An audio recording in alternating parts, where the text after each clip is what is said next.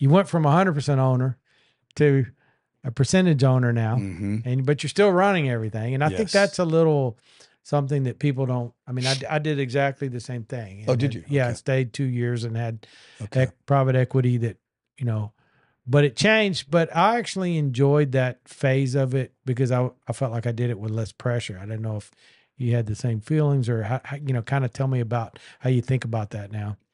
About the pressure of running it? Yeah, the pressure of running, and how does the day in a life look as compared? Is it pretty much the same? So one thing that we had talked about before was the fact that now if there's a problem, it's our problem, not just that was a big one for my me. problem. Yes. Takes a lot off your chest, and you can go and you can bounce it off of each other and say, how do you guys want to handle this? You guys are the majority owner. Here's the new situation. But so after the sale, it was a really good feel and like a milestone when that check came in and you looked at your bank account and you're like, wow, this is real. Yeah. And, running the business now day to day for us it's the two new investors, owners.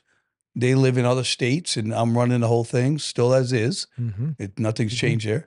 And it's really just a conversation every couple of weeks that we have on Zoom and talk about how the business is doing and maybe implement new things and to try to make the company grow. But for the most part, it is more relaxing. Yeah. Not all the pressure's on us or me. And so that takes some of the risk away. And in my case, they brought a few resources. The pressure was the number one for me too. Yes. I always use the term, because as the 100% owner and the entrepreneur with not as much financial backing, usually always, you're always like, wow, it's all on you. So the fact I really felt that too. The fact that it's like we got sued, or we this, or we, right. What are we going to do? Yes. That is something that's hard for me. That was as much as the money for me. The moment that happened, I was like, wow. I mean, the money, you wouldn't do it without the money. Yeah. But also the sense of that was really when like you said, when the bank account comes through is the only time I go, wow, I really did have all the risk in one bucket, didn't I? But it took all the way to that point. Yeah. To see that. Yeah. It's kind of funny that it takes that long, Yeah. But like you pointed that out before it even happened, though. You said that you're going to feel that when that comes about.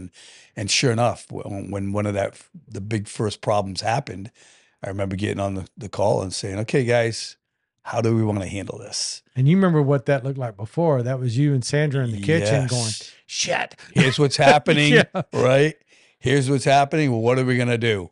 And how does this affect us? And now it's really affecting everybody. So